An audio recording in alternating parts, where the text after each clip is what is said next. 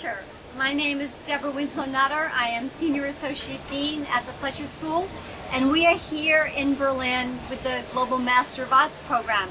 And we are so honored to be here in front of the Brandenburg Gate with two of our most distinguished alumni, Ambassador Klaus Scharioth and Ambassador Wolfgang Ischinger. And so I want to ask them, first of all, to say something about the Fletcher School and how it had an impact on their later careers. Klaus, you want to start?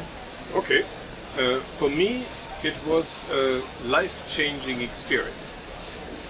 When I had studied law before, and I must honestly say I was not that delighted with law. I learned a lot, but I didn't really love it. And so I picked Fletcher because I wanted to know more about international affairs. And that was one of the best decisions in my life. I can second this. I wouldn't be here if I hadn't had this opportunity at Fletcher. And you mean by here at Allianz and with the Munich Security Conference and having been ambassador to UK and the United States and standing here in front of the Brandenburg Gate. My own career was shaped in a very unique way by this experience at Fletcher. I would not have ended up being interested in diplomatic international work without this 1 year. I only had 1 year at Fletcher, but it changed my life, just like it changed Klaus's life.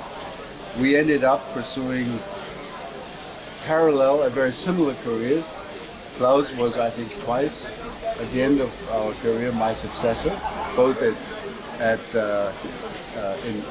in running in very senior positions, the German Foreign Ministry, and then, of course, also in being the ambassador in the United States. And if I'm correct, you actually met at Fletcher. That's true. Wolfgang and I met, believe it or not, two Germans interested in foreign policy.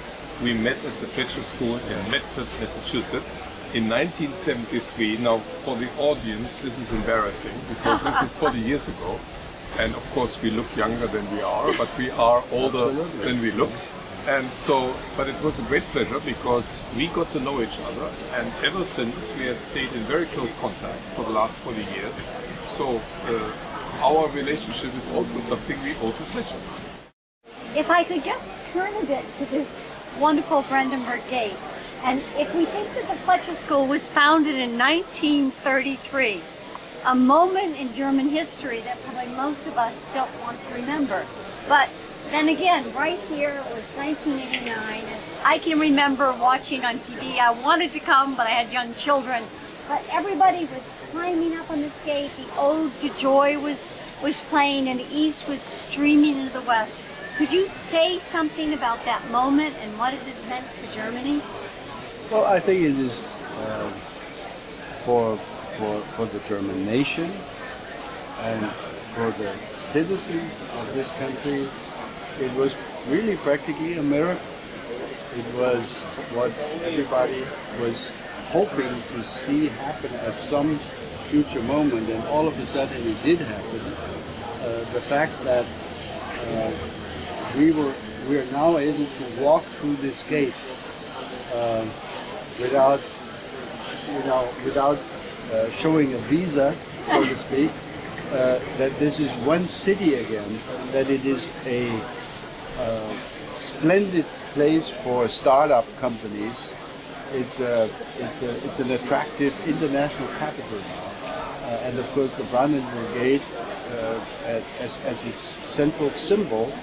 I think this is it's not only a great thing for Germans. I think it's also a great story of the German-American relationship, because without strong U.S. support over practically half a century, this development would probably not have been possible. And you just told me that Ronald Reagan stood on the other side of this gate and said, Mr. Gorbachev, tear down this wall. Absolutely. And also this gate.